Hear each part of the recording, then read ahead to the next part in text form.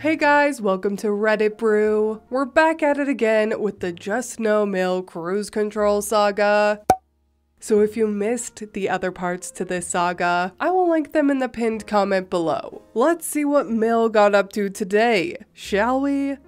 Cruise control made a sad attempt to have me sacked. I got a call this weekend from a woman who used to be my coworker at my old job. I left that job over 2 years ago for my current job, and since then, the old coworker has been promoted, and she would have been my boss if I still worked the same position. She told me that she'd gotten a strange phone call from a person who was concerned about a horrible person like me being employed at workplace. I asked her to describe the person who was calling. She said, it sounded like a woman's voice, and she was very weepy. Yep, that's cruise control. I gave my old coworker the Cliff Notes version, and she said that she knew something was fishy about the call because the woman pretended to be a stranger to me and then shared details that made it clear that she knew me. She also refused to give a name and asked repeatedly for an email address so she could send evidence to. I'm very intrigued about what this evidence could be, but I'm not going to ask my old coworker to give out any more contact info to someone known to harass people. Old coworker did 2 very nice things for me. 1, she never actually told cruise control that I no longer worked there. And 2, she volunteered to pass along any communication she receives from cruise control without me even asking. My old coworker had a stalker when I worked there, so she knows the drill. Hell, the drill was written for her. She will help me out if I need it. I'm not happy that cruise control is trying to sabotage me, but I'm glad that it was intercepted by someone who isn't actually my boss and is too smart to fall for that kind of bullshit. My husband and I have decided that it's cease and desist time. Eventually, cruise control will remember that she could easily Google me, and she'd find my actual workplace, which is easily searchable. So we want to nip this in the bud now.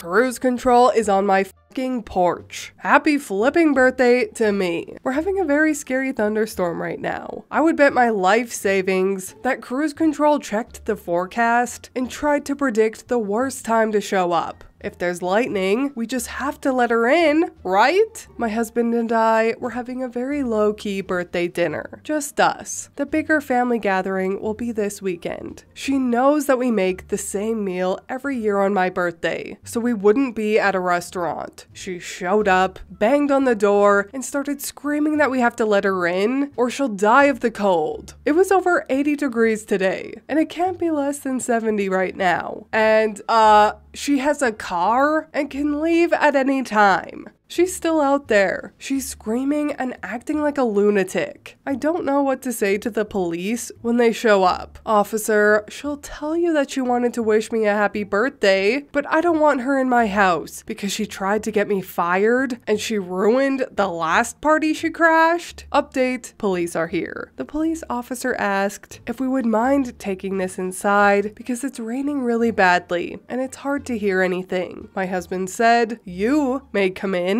but she may not. They're standing in the front entry talking. Update 2, it was pretty anticlimactic. One officer came inside to talk to my husband, and the other officer stayed outside to talk to cruise control. The other officer just let her get into her car and leave before the other was finished talking to us. He opened the door and her car was gone. I went to bed mad and didn't eat any cake. Update 3, my husband is going to get a copy of the police report. The cease and desist was already going to happen, but now the wording is going to be changed to reflect this incident. I was starting to feel bad about sending a cease and desist, but now I don't. Side note, my birthday wasn't ruined. My husband brought me a latte and a cookie on my lunch break to make up for my lack of sleep. We're having a birthday dinner on the weekend with my family and his family, minus CC, so that'll be my chance for a do-over. Update 4, no, I don't live in Massachusetts. Life has been nuts. Cruise control has been nuttier. First of all, I would like to take back everything I ever said about the stupid Ring doorbell. It's fall, and I live in a state where the leaves are finally starting to drop. It's also really windy. My damn phone has been going off several times a day because of the wind and leaves. I tried changing the sensitivity settings, and it has been reduced. But Jesus Christ, it's been annoying. We finally had a C&D drafted and sent. It took longer than expected for reasons I won't bore you with. That was a while ago, and she was actually silent for weeks. Then, she started again with leaving stuff on our porch, always at an hour when we'd be at work, and always in a weird tone that implies that we still talk to her. We get no more than 1 or 2 things a week on the porch, which apparently means it's not harassment. We spoke to a super helpful, sarcasm, police officer who told us that he can't arrest someone for leaving stuff on the porch occasionally. He asked us if we wanted to have all the people who distribute flyers arrested. The most recent packet from her was a bunch of clippings of recipes. She had a note in there asking us to mark which ones we want her to make for Thanksgiving. I can't tell if she's delusional or if she's putting on an act, hoping that we won't dare to disappoint her. Cruise control has done the pretend I believe I'm invited and they have to invite me thing many times before, so I'm leaning towards that. She uses this tactic so often that we have a nickname for it, which I can't actually share because it has her name in it. All the crap she leaves goes in our file and is scanned and saved digitally as well. I just say that because I know it'll be suggested in the comments a lot. We're talking about moving house. It might be nice to be a little closer to my parents. We said we'd make our decision on that by December because we'd like to have the house on the market in spring if we can. The house will be empty for Thanksgiving, and I'm a bit worried about that. I have a feeling cruise control will show up. We have neighbors who have agreed to keep an eye out and call the police if they have to. My husband and I wrote a letter to give to the neighbors in case they have to call the police. The letter is pretty much, we are the homeowners, we asked neighbor to watch the house. If this woman, pick of cruise control, claims to live here or be invited, it is a lie. Also, here's a copy of the cease and desist we sent to her to show how serious we are about her staying away from us. We told the neighbor only to bother calling if cruise control is damaging property or trying to get inside. If she just cries on the porch, whatever. Enjoy your turkey and ignore her. I really hope that cruise control doesn't ruin Thanksgiving for the neighbors.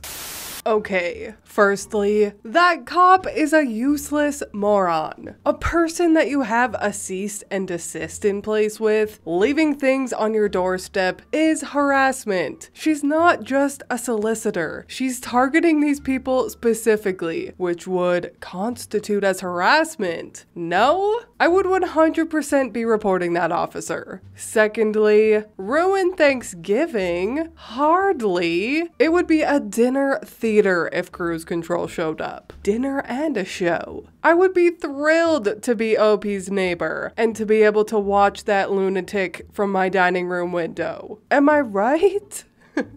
And third, always in a weird tone that implies that we still talk to her. Okay, so either Mill really is this delusional that she's made an alternate reality in her mind in which OP and OP's husband still talk to her and everything is fine. Or OP's husband is still talking to his mother behind OP's back. Both are equally as possible. At this point though, with all these little clues, I really do think OP's husband is talking to his mom still. I would be so surprised if he's not at this point. We will of course find that out in the next parts, but what do you guys think? Do you think OP's husband is lying? 'Cause I do. But that is all from me today. I hope you're enjoying this saga so far. If you are, please leave a like and subscribe if you want. I truly appreciate when you do, and I will see you in the next Reddit story. Bye!